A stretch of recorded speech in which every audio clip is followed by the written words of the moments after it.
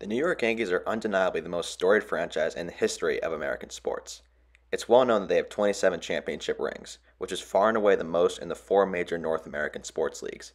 They haven't had a 162-game season under 500 since 1992, when they went 76 and 86. Going into the 2023 season, expectations were high. The signing of Carlos Rodon to bolster the rotation looked like a great move, and the lineup that was largely terrible outside of Aaron Judge would have a bounce-back year. Harrison Bader looked like a difference maker in his short time on the field in the Bronx. He played a fantastic ALDS against the Guardians, in which he came up with big hits on offense and big plays on defense. Josh Donaldson, after suffering his worst season since the early 2010s, was primed for a rebound year. There were a lot of question marks surrounding the team, but most people picked them to repeat as American League East champions. What happened next was not what everyone expected. It started with Carlos Rodon, their marquee free agent signing, sustaining a left forearm strain in spring training. Clark Schmidt took over for him in the rotation and pitched terribly to start the year, having an ERA of over 6 in mid-May. Aaron Judge shortly went down after with a toe injury in June, and from there the team was never the same. They didn't quite finish under 500, but the 82-80 record they did have was their worst in over 30 years nonetheless. Injuries and underperformances were the main components for the team's failure and are the reason they fell well short of the expectations. With that said, the Yankees front office went into the offseason with a massive amount of pressure. If they underwent another season like that in 2024, many of them would probably lose their jobs and ticket revenue would be way down, so they got to work. On December 5th, the Yankees agreed to an ultra-rare trade with the Boston Red Sox, something that hadn't been done in years. In the deal, the Yankees acquired outfielder Alex Verdugo in exchange for prospects Richard Fitts, Greg Weissert, and Nicholas Giudice. Verdugo, a career 105 OPS plus hitter, would slide in nicely in the outfield for the first half of the season. Jason Dominguez underwent Tommy John surgery last September and isn't going to be ready to play until June or July. He was excellent in his brief stint in 2023, compiling several home runs and big hits in about 10 games. But the most publicized and pivotal moment came the next day on December 6th.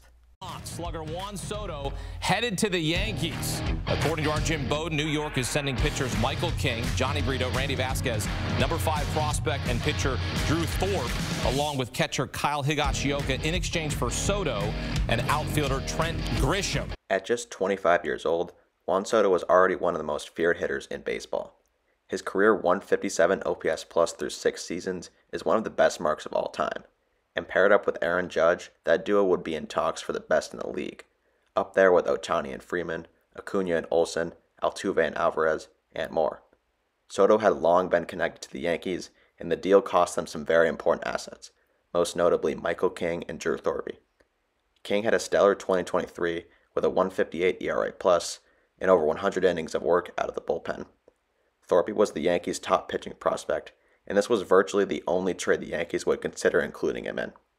While definitely not the focal point of the deal, Randy Vasquez was also sent to the Padres. He made 5 starts in 2023, putting up a 2.87 ERA and 33 strikeouts in just 37 innings. He's going to be a very good pitcher once given time to develop in the Padres organization. Just with these 2 acquisitions by themselves, the Yankees have hugely improved their lineup after a putrid 2023 on the offensive side of the ball. The Yankees missed out on Japanese phenom Yoshinobu Yamamoto, who went to the Dodgers after considering those 2 teams plus the Mets. And feeling the pressure from the fans, the Yankees went out and did something that felt like it would never happen a couple of years ago. After some past grievances with each other, the Yankees and 32-year-old starter Marcus Stroman agreed to a 2-year, $34 million deal. Stroman is the owner of a career 116 ERA plus and will go a long way to balancing out this rotation in the short term, especially when 1 or 2 of the starters inevitably get hurt at some point during the early part of the season. Another part of the 2023 team that was dysfunctional was the bullpen. Normally a good unit under pitching coach Matt Blake, the relief pitchers struggled at times throughout the season. This was another issue that was immediately pounced on by the front office. Relievers Yeri De Los Santos, Cody Morris, Victor Gonzalez, and Caleb Ferguson were brought in to stabilize the bullpen. The most high-profile player they gave up in these transactions was Trey Sweeney, a top prospect shortstop in the Yankees system. But with Anthony Volpe looking like the long-term solution at that position, Sweeney seemed expendable. It's been one of the more memorable and seemingly impactful off-seasons in recent Yankees history, and I couldn't be more excited for what they have in store in 2024. According to Fangraphs, The projected lineup looks like DJ LeMahieu, Juan Soto, Aaron Judge, Anthony Rizzo, Gleyber Torres, Alex Verdugo, Giancarlo Stanton, Anthony Volpe, and Austin Wells. That sounds a million times better than having guys like Willie Calhoun and Franchi Cordero getting regular at-bats. As for the rotation, it looks like Garrett Cole, Carlos Rodon, Marcus Stroman, Clark Schmidt, and Nestor Cortez.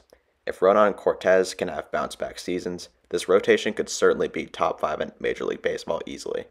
After a disastrous 2023, the Yankees have gone from an 82-win team to what could potentially be a World Series contender.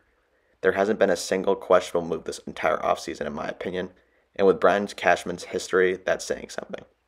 This season hinges a lot on keeping players off the injured list and relying on guys like Rizzo and Rodon to be the players we've seen them be in the past. The Yankees haven't won or even appeared in the World Series since 2009, and the fans are getting restless. After years of playoff failures in the Judge era, mostly due to malfunctioning offenses, 2024 is absolutely a make-or-break year for the current roster. There are a lot of aging players on bad contracts, and they're being relied on heavily for the success of the team. But no one is being relied on more than the 2023 Cy Young Award winner Garrett Cole, 2022 AL MVP Award winner Aaron Judge, and 2021 NL MVP Award winner Juan Soto.